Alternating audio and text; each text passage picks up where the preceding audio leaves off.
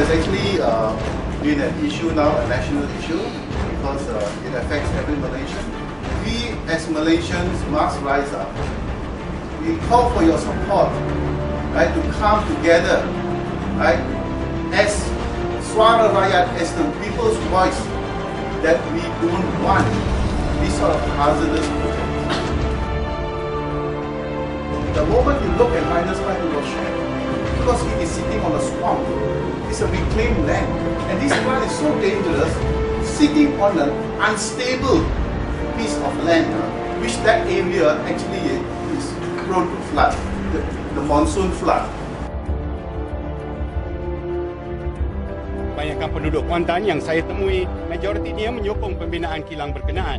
Saya dipahamkan ini bukan kilang nuklear, kilang biasa je. Kilang Lenas adalah disahkan jabatan dan agensi kerajaan sebagai kilang kimia. Kilang ini adalah selamat dari semua aspek pengoperasiannya dan penduduk tak perlu bimbang tentang keselamatan mereka.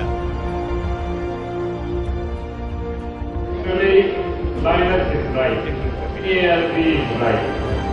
Rare earth is not radioactive because what they've done is remove the radioactive part, the radioactive waste, the radioactive part of this whole ore that comes from Australia, Mount Weld, and what they will give you, the people of Gabet, the people of Kuantan in return, like what Mitsubishi did, was this toxic waste, radioactive waste of chlorine.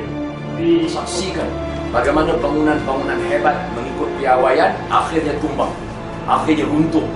Kita lihat stadium yang cantik harga 300 juta runtuh. Kita di Perak ada jabatan yang elok, 2 minggu runtuh, mati orang. Baru kena sikit saja. Memang Najib dalam dia punya belanjawan bertangkan mereka akan bina nuclear plant, nuclear power station. Macam dah kena belasah ni. Keputusan bawah Linus adalah keputusan yang banyak memberikan untung jahat kepada UMNO Barisan Nasional.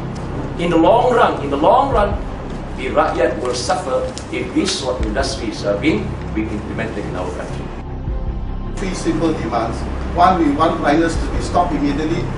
Number 2, we want to reevaluate all the toxic hazardous plant in Malaysia. And number 3, we want the Malaysian government, right, to follow, right, the Earth Charter, the declaration by the UNESCO. We have no choice, frankly, but still, the choice that is left with us is that the people have to come out, we have to make the changes. Pleading against the Malaysian to come and support not only Pakatan Rakyat, NGO, tapi keseluruhan rakyat untuk reject mana-mana industri yang membawa malapetaka akan datang.